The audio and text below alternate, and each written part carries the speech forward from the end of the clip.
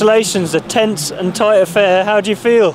I feel a big relief, man. You know, it's I think it's the first time in my entire career that I make the 10th spot in the semis. That's a big relief, really. We sat there watching competitor after competitor coming past. What was going through your mind?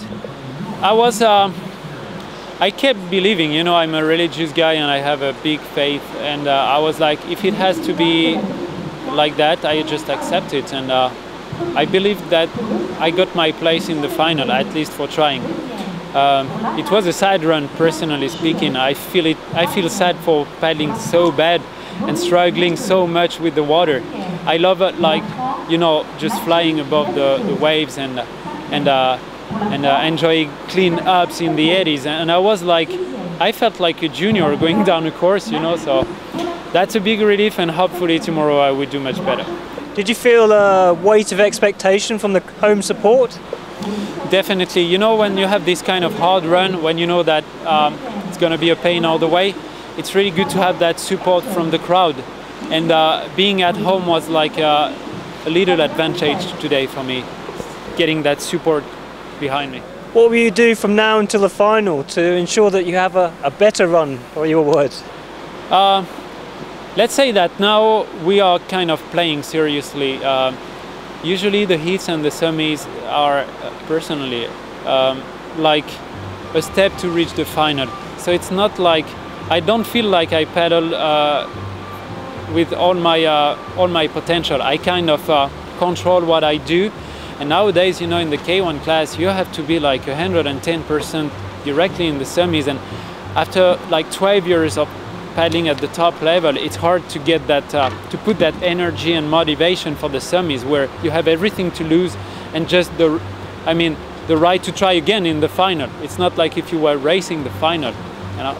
Every run, you learn something. What did you learn from this semi-final run? To never give up, actually.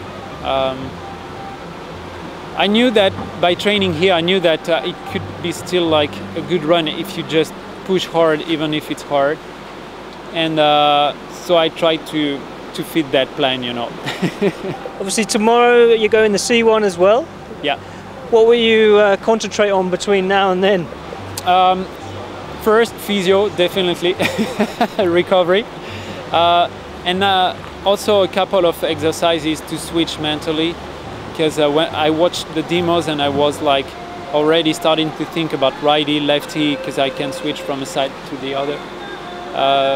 So I will do some mental imagery where you imagine yourself paddling on the water, to just switch in my brain the way I have to go on the lines and stuff. And then, you know, in C1 I really don't know what to expect. I will, as always, it's my second season, so I will try to do my best.